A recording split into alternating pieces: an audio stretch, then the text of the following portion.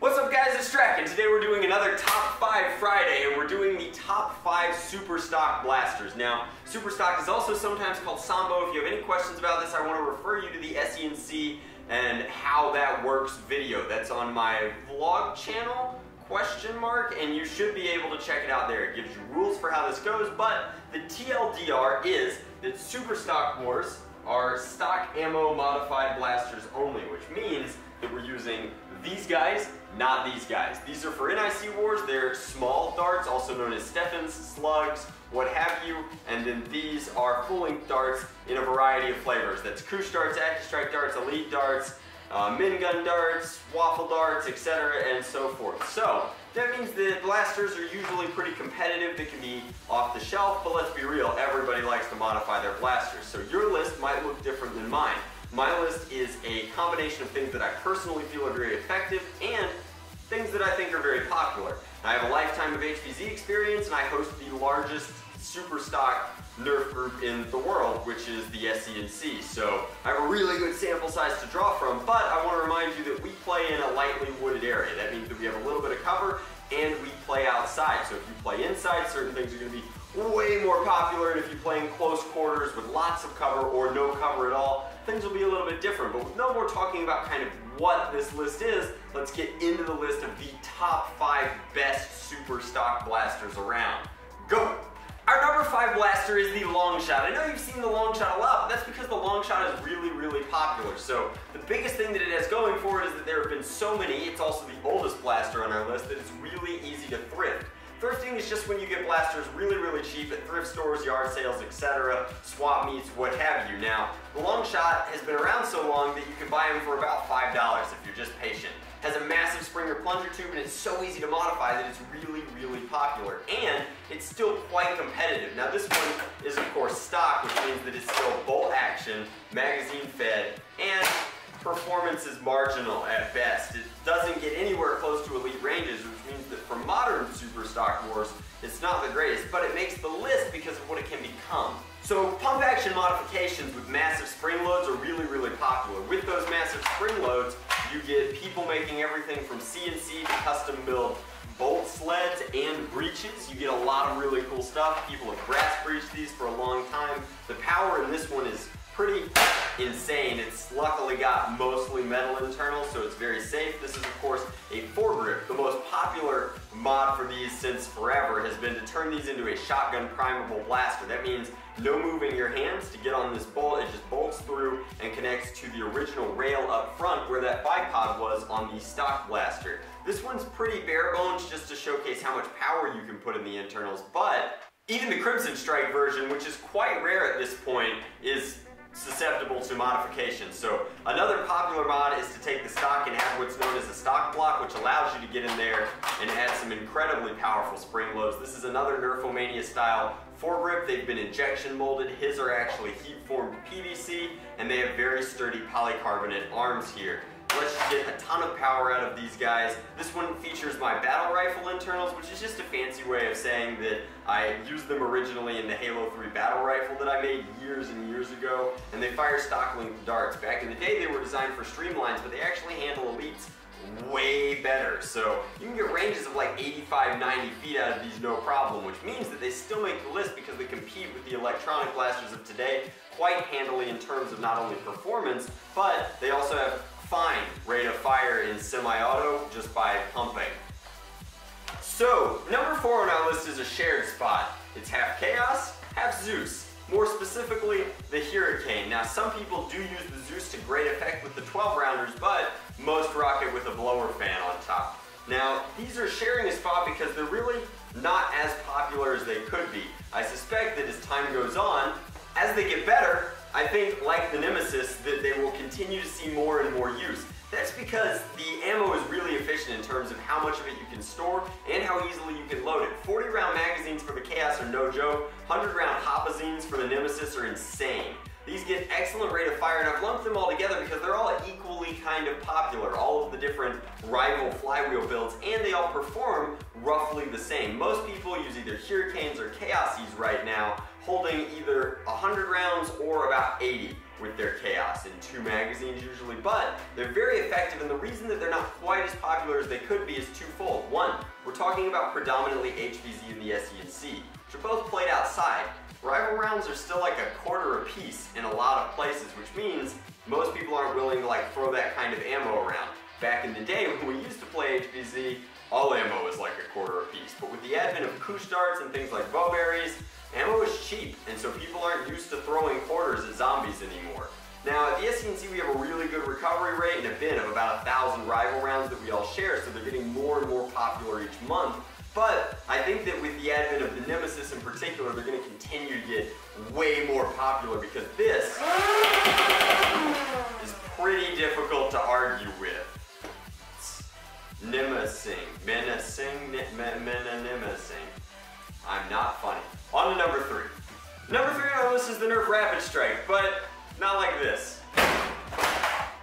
Oh yeah, that's more like it. So, the stock Rapid Strike we all know is pretty much garbage. It shoots very slow compared to the modern Hyperfire, and it really isn't that awesome. Like, the slow rate of fire and the slightly sub-elite performance means that it's just not that great. However, modified properly and firing off of a lipo pack, the Rapid Strike becomes a terror on the battlefield. So, why isn't it number 1? Especially if it is the number 1 flywheel blaster for full auto of all time. Well, it's not number 1 because frankly most people don't use them well, nor do they get modified well most of the time. Now that's not me being a mod elitist or anything. Get it? Elitist?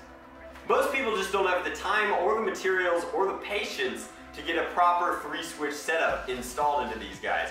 With a proper 3-switch setup, they're insane. They allow you to control your ammo and fire properly, but if improperly modded while the performance is aces, you just dump all of your ammo way too fast. So, unless you're carrying also a full rig with excess of 100, 200 rounds, you're really just not doing yourself that much of a service. Instead of having a full auto primary, most people wind up having 12 or 18 round burst primaries. That's not the same. I promise, it's very different and nowhere near as effective.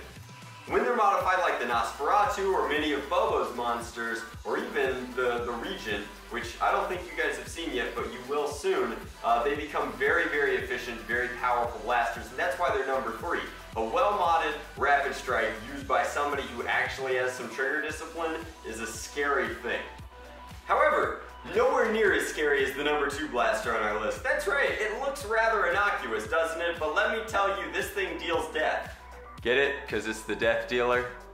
Well, as the saying goes, beware the man with only one gun. The Alpha Trooper becomes the epitome for that. For a lot of players of both HVZ, i.e. poor college students, and super stock players, particularly at the SE&C, we have a lot of players whose only blaster is really like an EAT and some magazines and maybe a Rampage as a backup. And that says a lot, like when you become almost married to your primary, and again that's why this ranks so highly, not only because many players are like this, but also because I personally am like this. But if you become really good with whatever it is you play with, and for many players it's the Elite Alpha Trooper, you become quite dangerous. While the performance is not nearly as high as say a modified long shot, and the rate of fire is nowhere near that of a strike, the combination of a very reliable Springer primary that has all of the best features such as pump action, slam fire, and it magazine loads from the rear, not from the side, has a rail for optics, and has the ability to take any stock attachment point,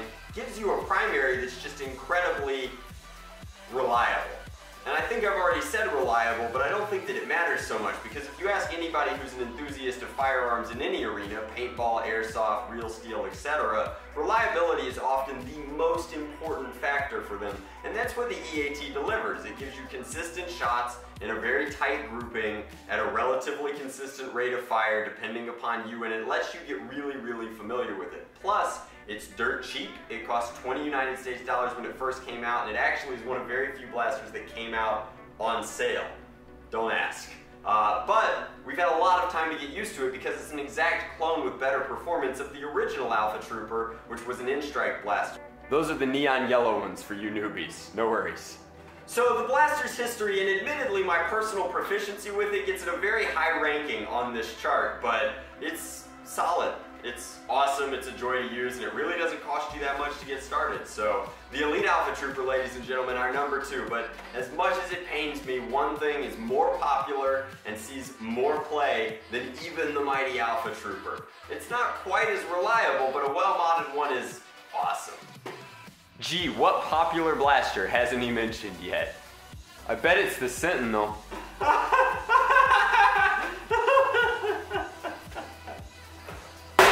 No. Is the Strife, obviously.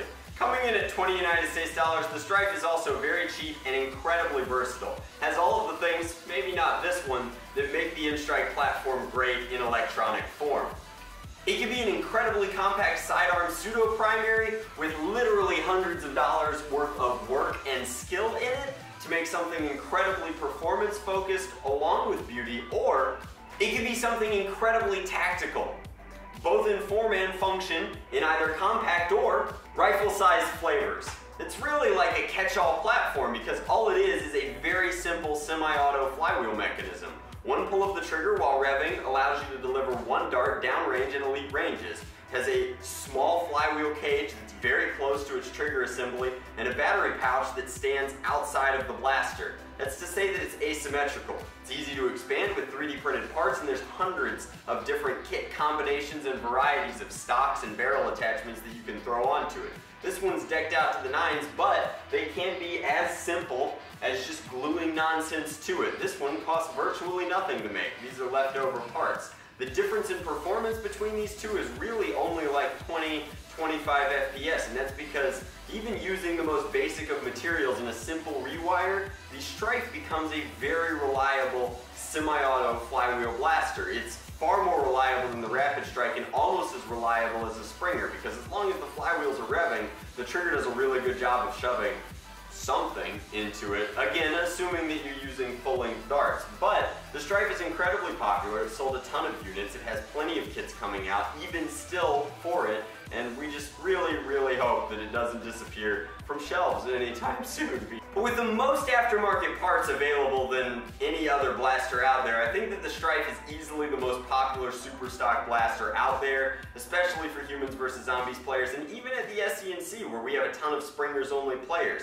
It's pretty sweet. Also, just a quick note on availability, and I will be asking at Toy Fair this year, and I hope that the Strife isn't going anywhere anytime soon, but if you happen to see one on the shelves at retail, I recommend storing a few of them, just because the kits are sweet and nothing good lasts forever, I suppose. I will be asking about it at Toy Fair. You can currently purchase them on Amazon. I'll put a link in the description box below, but I think that they're a little bit inflated on Amazon right now, and I would much rather you guys get a good deal at retail. So that is our list. I think that all the blasters are awesome. I use all of them personally, and I think that they're all very effective, and they even have like slight advantages against one another, which is pretty cool. So the balancing pentagon there is something that you guys can debate in the comment section till Kingdom Come, and I'm sure that will happen no matter what I say right now. But thank you very much for watching. If you'd like more top 5 goodness, there's a playlist also linked somewhere around here. Much love, Nerf on, Drac out.